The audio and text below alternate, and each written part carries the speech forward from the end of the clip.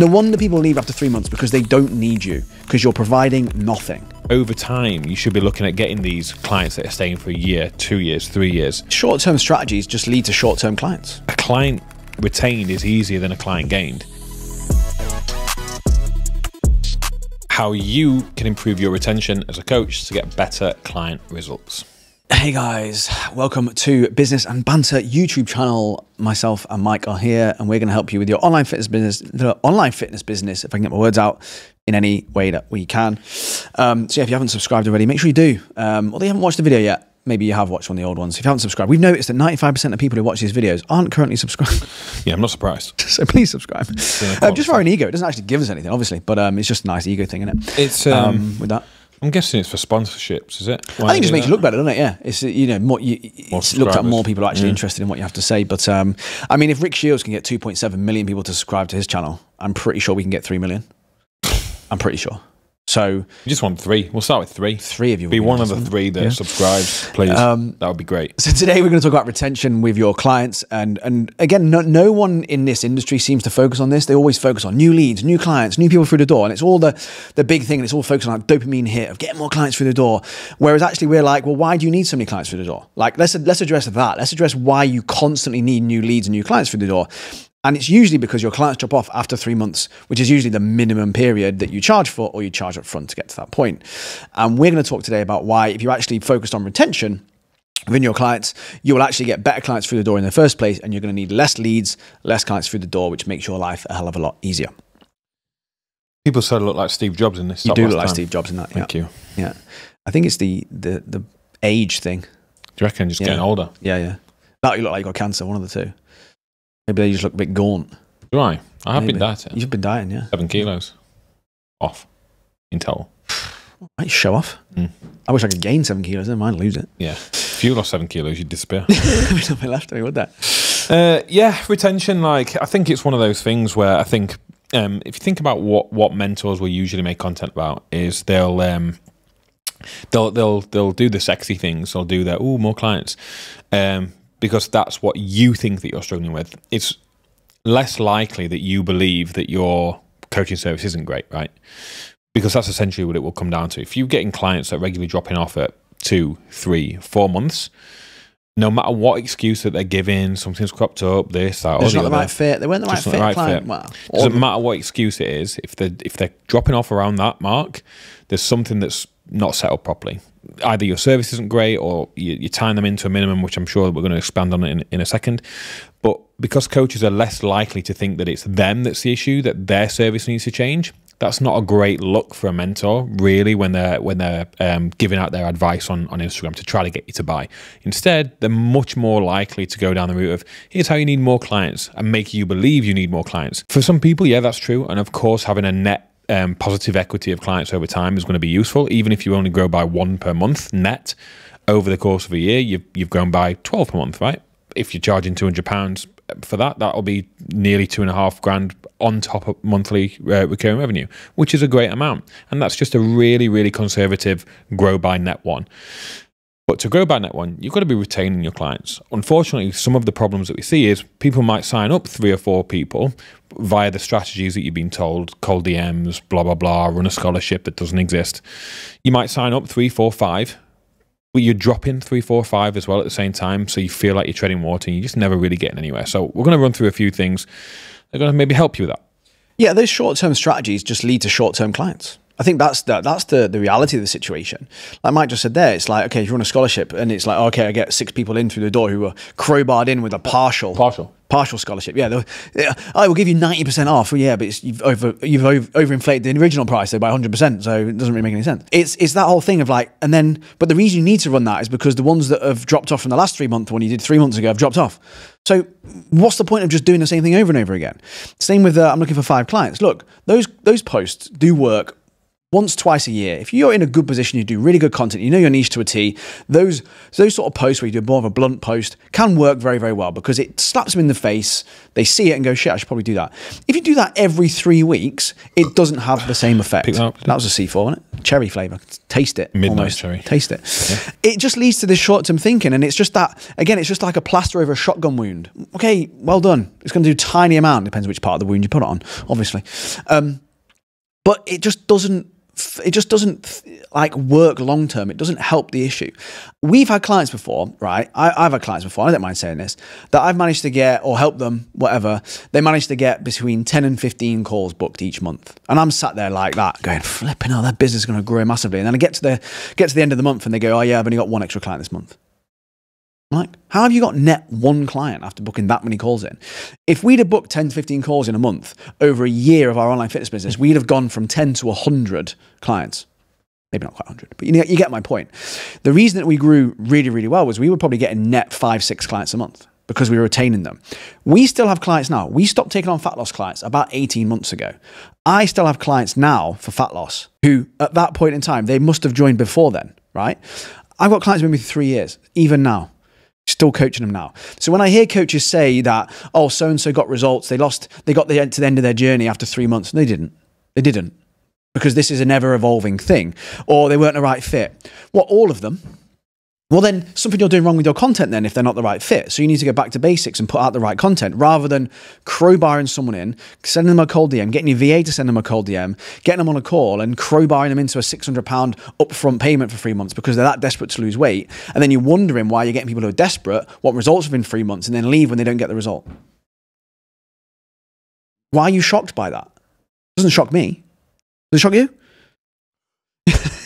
Sometimes. Good acting. But it shocks me that coaches can't see that that's what happens. They can't see that they're just, it's just you reap what you sow. If you panic and you do short-term things, you're going to get the people who panic and make a short-term decision. That's what you're going to get. Yeah, your business needs to be set up for longer-term success. You need to have the strategies and the actions and the traits in place to allow that longer term success. So the traits that I would look at are, you need to be patient for one. Yeah, but what can I do to get 5 clients in now though? Yeah. I need to get clients in now. You need to be patient with lead acquisition and you need to be patient with your clients as well. Because it's not always them, but patience with your lead acquisition. If you're signing up, like Dan said, if you're using strong arm tactics of high amounts of cold DMs, you're trying to book calls with anybody, you're signing people up on packages, expect them to be dropping off. So in my mind, I would rather you not sign those type of people up. Yes, you might get a little bit of quick cash, but your business isn't going to be built on quick cash because when does that ever end? Instead, let it marinate, be patient, let it take time, allow somebody 3 to 6 months to consume your content, to have conversations with, to then join coaching, because they've made the decision on their own. They've come to the conclusion that you're the coach for them. They're more likely to be a better fit and they're less likely to then drop off. Because over time, you should be looking at getting these clients that are staying for a year, 2 years, 3 years plus. So a client retained is easier than a client gained. You don't have to go through the sales call. You don't have to go through the onboarding. You don't have to go through the difficult questions. You don't have to provide that initial momentum to kind of get them going and get a result to prove your worth. A longer term client becomes your friend. You built a bond with them. You kind of know the ins and outs of their life. Their coaching style is working quite well. So pay attention to getting more of those clients in rather than just the quick wins. Everybody focuses on how can we win this week rather than how can I win at business. Stop focusing on winning the small winning the small battles. Focus on winning the war in total. Lieutenant, sir. Go to war. Yeah. Always go to war. But like the thing that bothers me with clients sometimes is that they don't understand the goal of what they're trying to achieve. So for example, I had a client recently, and she is going to, in 6 months' time, have almost double the amount of clients she's got at the moment. She's got about 15 at the moment. But over the last 6 months, her content has developed so much. She knows her niche to a T. She's really started to find herself within her content. She's done really well. On paper, she's actually net down in clients. But what she's done is she's got rid of a lot of the short-term clients that were thinking short-term, wanting results within 3 months, wanting to build their glutes within 2 months. It's just not going to happen. What she started to do recently, and this is why I know she's going to explode very, very soon, is she's starting to get messages daily now from people going, oh my God, I love your content. It really resonates with me. It hits me so well. Like, I love it. Like, this is me to a T. She gets comments on her content. This is me to a T. It's like you're in my head. It's like you're in my brain. She's going to get someone reach out in 6 months, go, I've been following you for 6 months. I absolutely love what you do. And that client is going to stay for a year to 2 years. They're the signs that you're looking for, is someone going, I followed you for a year. Now's the time to reach out. That client will stay with you longer. I promise you now, but coaches aren't getting that because they're not playing the long game with it. They're not focused on their content, not focused on being themselves. They just think that everyone wants to hear about fat loss and weight loss and calories. And then they wonder why when they strong arm them into something that they only stay for 3 months, because again, you haven't shown them what you're like. You haven't even tried to get to know these people in any way, shape or form. So when it comes to focusing on retention, one of the biggest things that, again, we talked about it on our members call yesterday. If you're not part of that, links in the description below. Make sure you get in.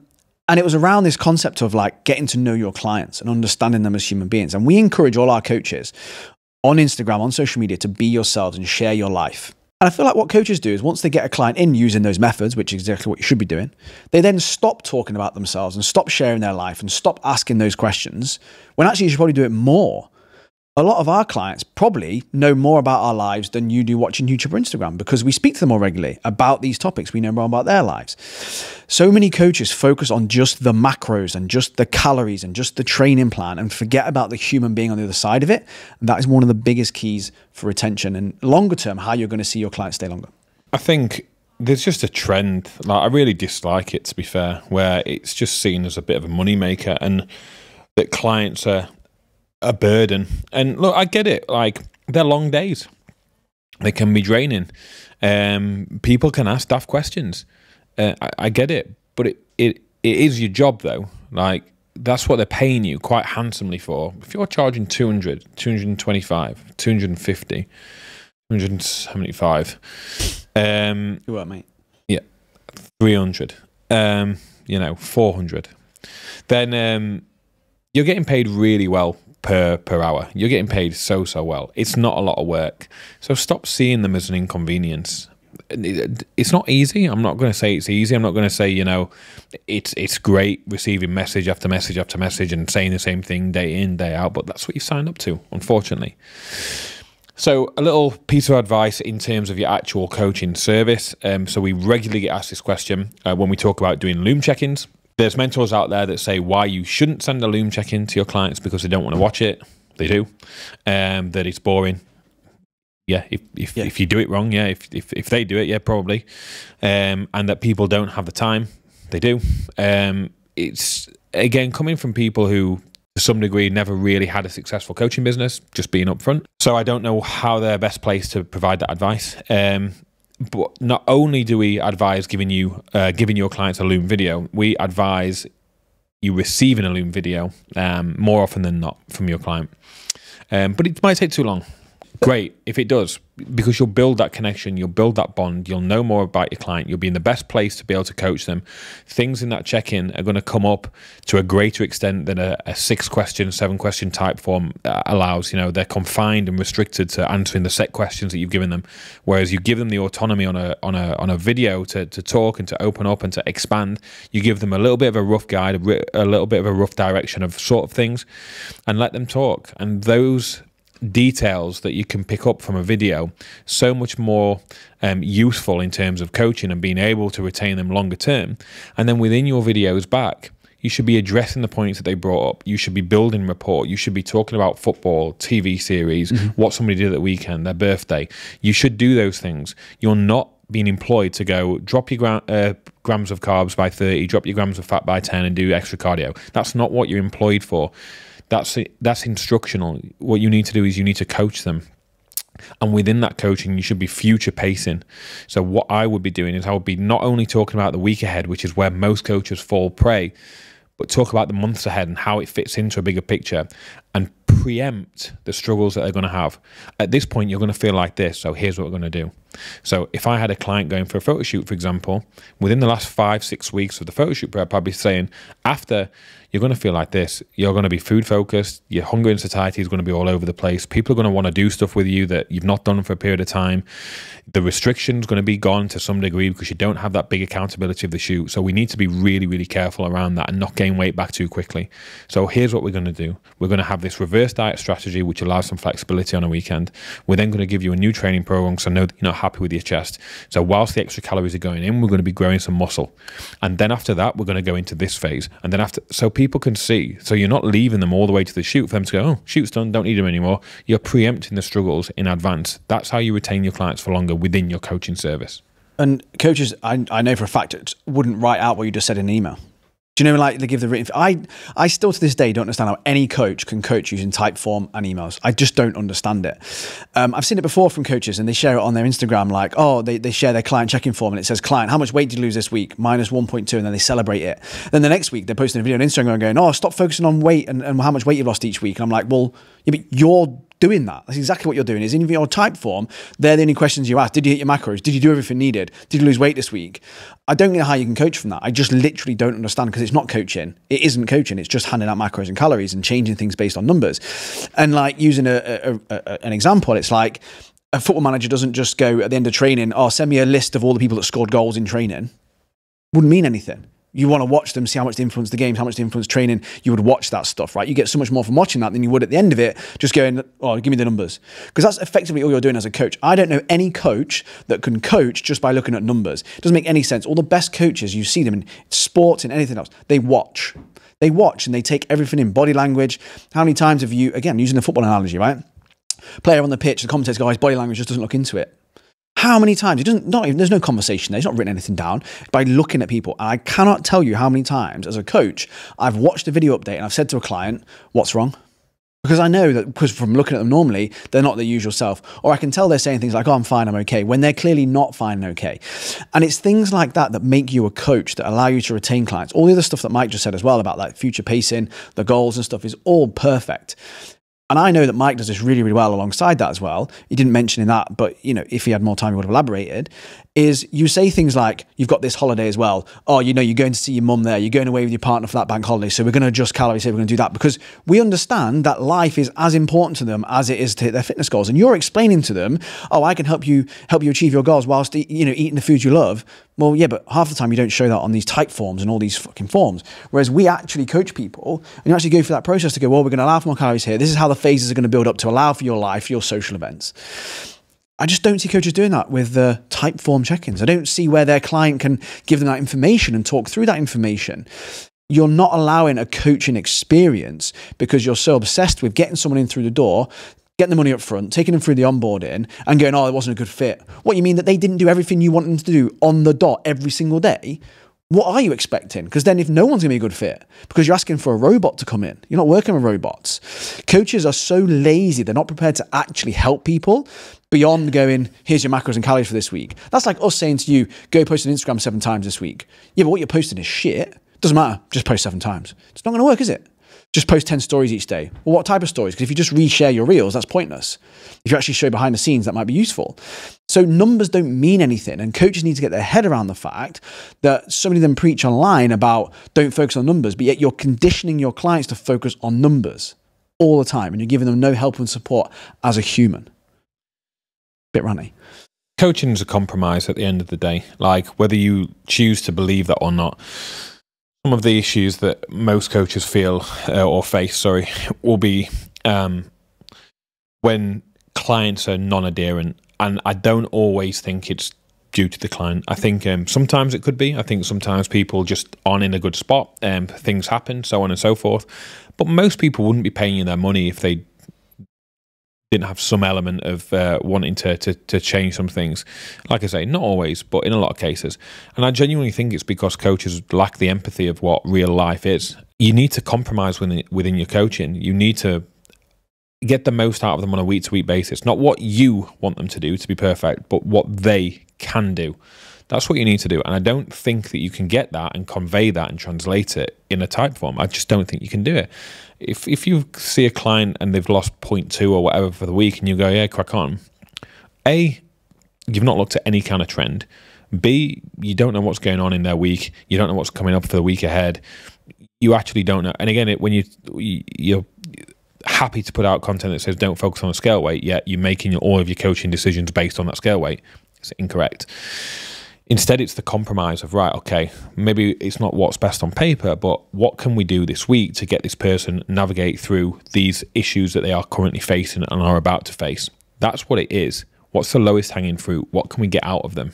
That way you'll retain clients rather than trying to get them to hit this ideal thing that doesn't exist, that's just too far of a stretch from where they are now. I don't have time for the program. I'm just not able to do it right now. I just don't think I can commit to things right now. These are all keys and indicators that you're pitching your coaching to in too much of a different direction to what they were wanting or expecting. Rectify that.